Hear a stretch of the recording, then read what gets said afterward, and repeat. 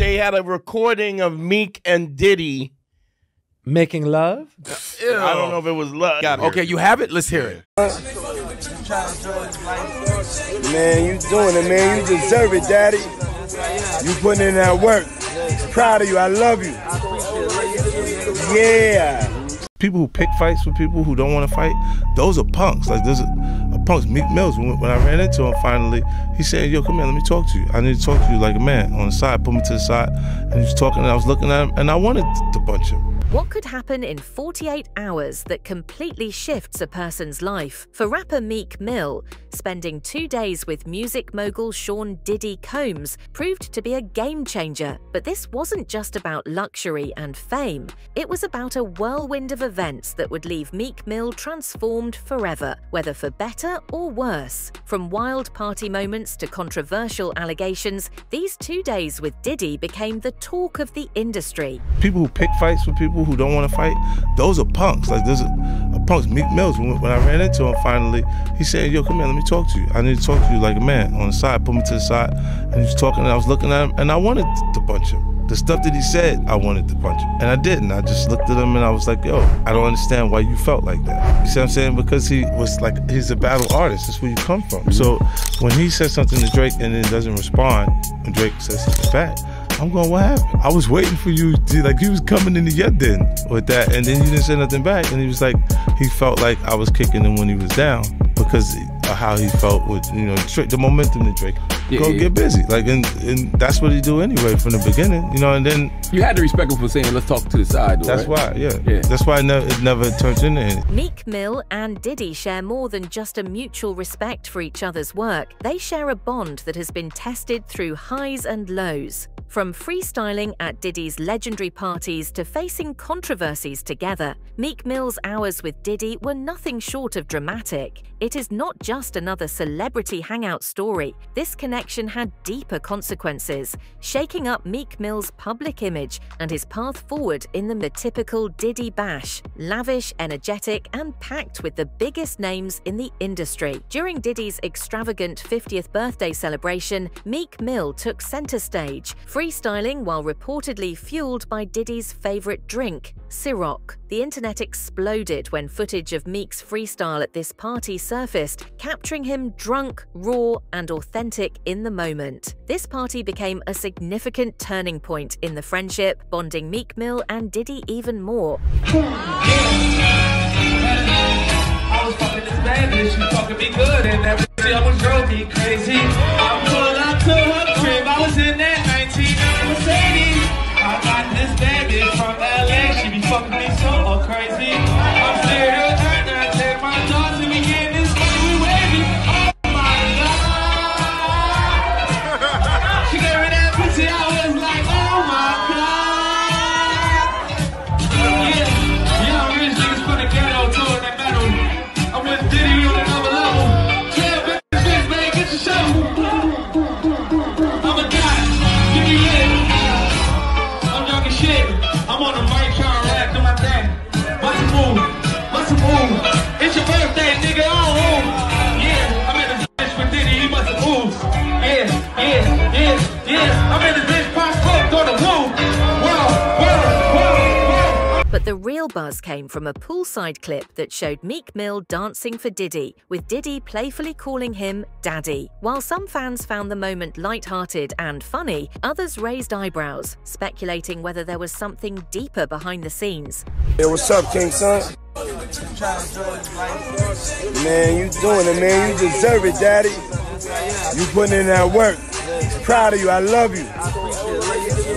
Yeah. As if the party scenes weren't wild enough, things took a more serious turn when rumors began swirling around Meek Mill's alleged relationship with Diddy. Gene Deal, Diddy's former bodyguard, dropped bombshell allegations, suggesting there was more to Meek Mill and Diddy's bond than just friendship. Gene even speculated about Meek dressing like Diddy and hinted at a possible romantic involvement between the two, setting social media on fire.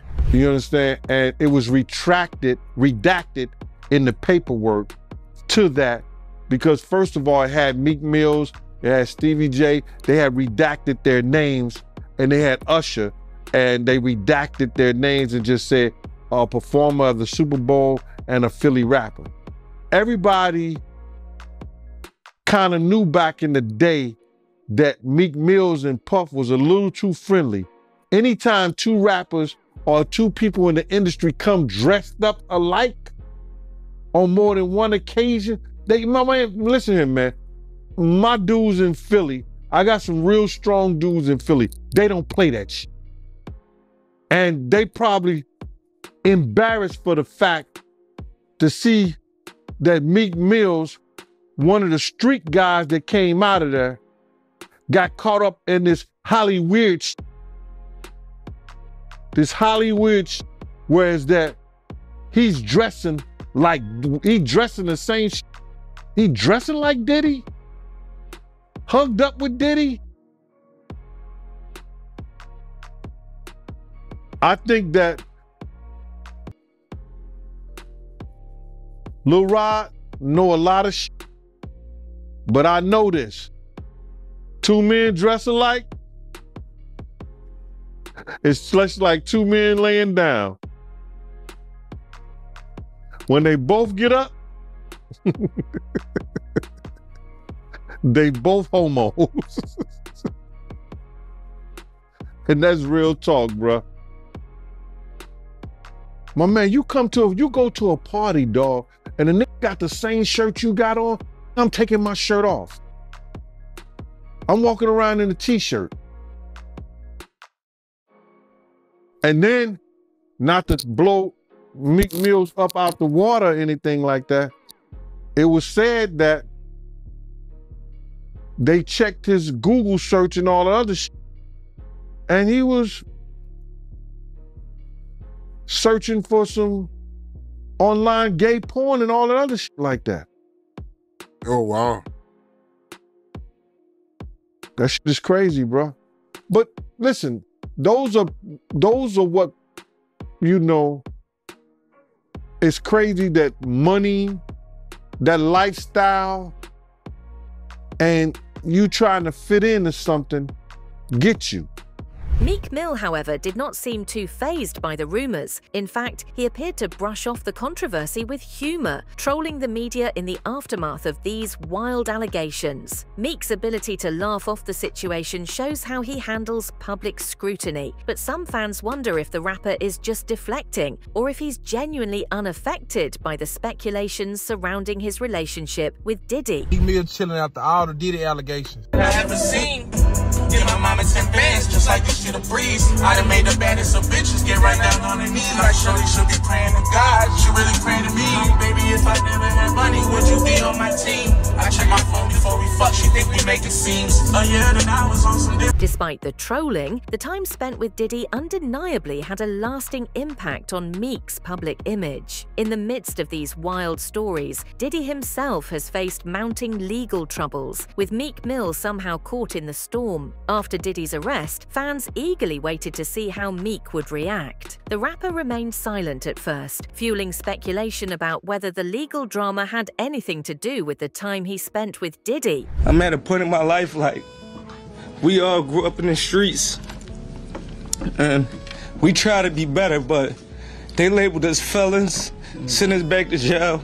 I had to fight against that the whole time to gain my respect and be who I am today, and I'm proud of that. As if the Diddy controversy wasn't enough, Meek Mill's connections to other big industry figures have come under scrutiny too. 50 Cent, never one to shy away from drama, publicly clashed with Meek Mill, especially after Meek brought former G-Unit artist Trav on stage during a performance, which led to a heated confrontation. While this beef between 50 Cent and Meek may seem separate from Diddy's influence, many believe that Diddy's mentorship and connection with Meek have played a role in how he handles these industry conflicts. They said Meek here. Where my nigga at?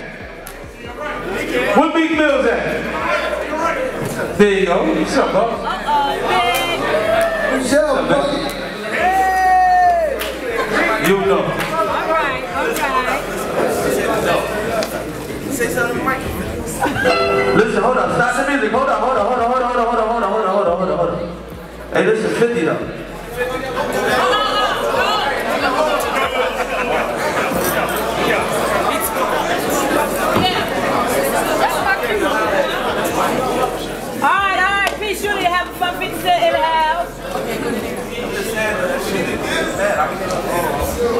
can stand over here, you know what I'm saying? Listen, y'all family though. Listen though, hold up. If y'all family don't do it, respect the art. Yeah, I know. I'm just saying though. It make me look great. It make me look great. Y'all niggas arguing. I got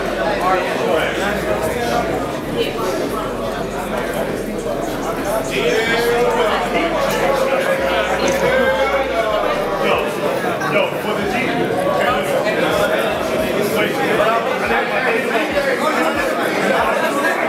Let the music play real quick. I'll hear everybody hear me talking. What's up, Ken? Yo, listen, hold on. All the DJs fuck with both of them. Y'all make some noise. Hey, what we doing here? Get back to the joint, man. To the joint. We got this up here. These relationships show how Meek Mill's time with Diddy has impacted not just his image, but his standing in the music industry at large. Diddy's mentorship has its benefits, but it also comes with a fair share of risks. Meek Mill's time with Diddy was far more than just a party-filled adventure. The connection between the two has sparked endless rumors, industry tension, and allegations that Meek has had to navigate. While Meek has laughed off much of the drama, the long-term impact on his career is still unclear. Whether this experience will ultimately boost or tarnish his reputation remains to be seen. Diddy telling him, "You work for it, Daddy." Man, you doing it, man. You deserve it, Daddy. You putting in that work. Proud of you. I love you. What I'm dying to find out is that Meek Mill audio is Yo, real, yeah, bro. me too. I'm dying to hear that. Bro, I was reading just last night. Actually, I was reading that they already matched the audio to a porn. Oh, really? That is not Meek. Oh, okay. Which I would fucking hope, bro, because the way they laid out that story was perfect. From the cheek clapping to him in the pool, and Diddy telling him, "You work for it, Daddy. You work for it. You put in work."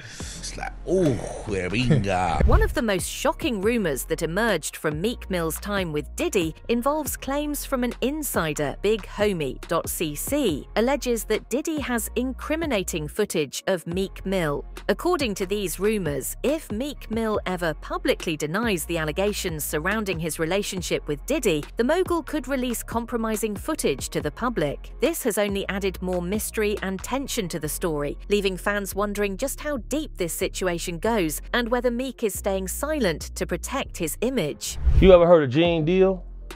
Yep, interviewed him. Okay, yeah. So like Gene, like 14 years older than me, 15 years older than me. You know what I'm saying? But you know, he was a probation officer. So he operated a little bit different. I was in the street full time, bro. You feel me? Like, I was outside in the field. So like, you know, you would hear Gene say when they got a threat on their life, Diddy told him, "I'm not trying to hear that shit, Gene, because it's your job to be gangster. It's your job to get wild with people. That's what you're getting paid for."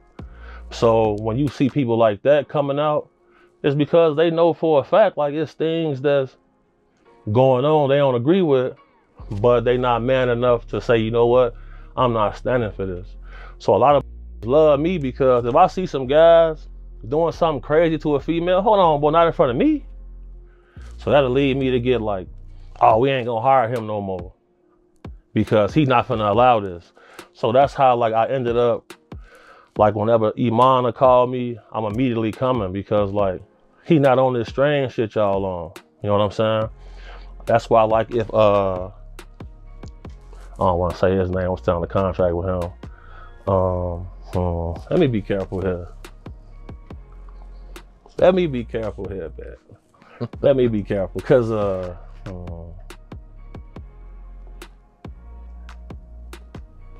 that stuff about Diddy real, bro. What do you think about the Meek Mill accusations? Okay. Now, you know, I used to bodyguard Rocky Fresh, who was signed to Rose. Yep. All right. Now, Meek said he wouldn't do a song with Rocky because Rocky wasn't street. Right. So, little things that take place and people will expect certain things out of him. But now some of this stuff's coming out. If you look at his body of work, it's been strange things in his history. So then, you know, you go on this Twitter page, you click on his likes, bro. You see things that he's liking. That's questionable.